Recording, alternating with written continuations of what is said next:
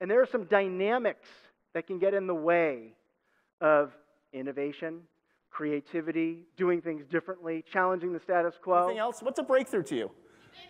The internet itself, yeah. Well, some of mine are pop rocks. I love pop rocks.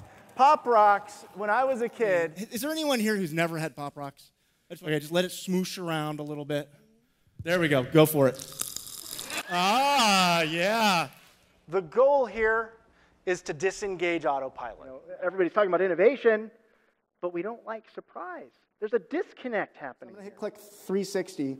Now I am inside the room of that page. I can walk around, I can scroll, I can scan, turn around. Hopefully I won't see some creepy guy in the corner. But we're talking about all these technologies, mobile, social, cloud, augmented reality. At the end of the day, none of those really matter. What matters is the experience you want to give to your customer. You've got business model innovation, process innovation, brand innovation, financial innovation. There's a lot of different ways one can innovate.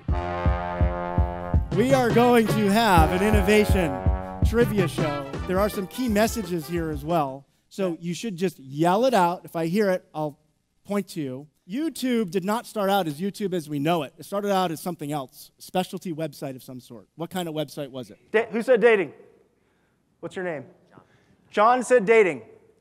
That is true. I think John was the only one to use it as a dating site because it didn't work. These big innovations often start out as something else. You don't know the answer when you start out. You have a sense that you want to do something big, and you go for it. You let the surprise roll in. You change your assumptions, challenge your assumptions, shift on a dime, and something good happens.